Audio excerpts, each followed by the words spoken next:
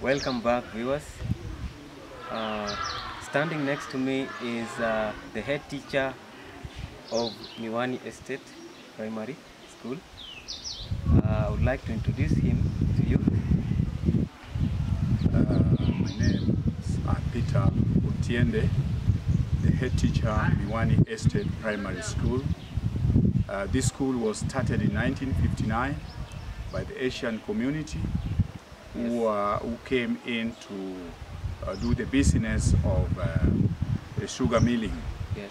And currently, because of the collapse of the factory that took place in the year 2001, the school is undergoing several challenges, as you can see. It looks very old, and if you look at it, you may not think that the learning is on. The population is quite good. We have over 400 children, and the performance of the school is quite good. They are doing it well. The only thing that is challenging people here is that the number of pupils we have, some of them are orphans, or if not orphan, then they are quite vulnerable. They are quite vulnerable in the sense that they live in homes that cannot support them educationally. Yes, so we are also more interested in knowing maybe what are the exact numbers of the orphans who are in this school, for instance. We have partial and total orphan, and they are ranging to around over 90. They're between 90 to 140 there. They keep on, you see, the system here, because there's no permanent employment, people live here in a nomad style. You may find one here today and it's just a cane loader or a cane cutter. Tomorrow they move to another place where that particular duty is found. So, Mr. Head Teacher, one of the things that we are also doing is to try to understand some of the challenges that institutions like this go through, because we are putting together a project that is going to support the orphan and vulnerable children.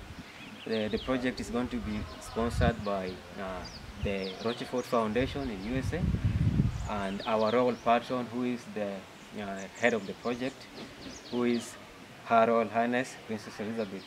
So one of the things that we came here to do is to specifically talk to you as the teacher who is here. And since also you're also at the helm of the administration in this school, you understand some of the challenges that the pupils go through, and even the backgrounds that they come from. You can be able to give information regarding that. So I think now that we know some of the things that the school is going through, and in terms of maybe resources that the pupils like, in terms of maybe the poor backgrounds that they come from, I think we're also going to try to do our bit to ensure that institutions like this are revived in terms of maybe facilities, in terms of creating more access to those poor children that cannot get enough resources, so that the potential that they have is not lost.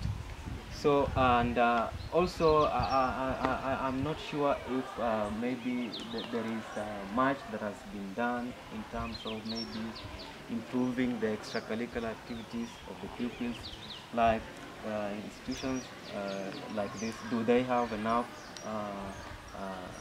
resources, or do they have enough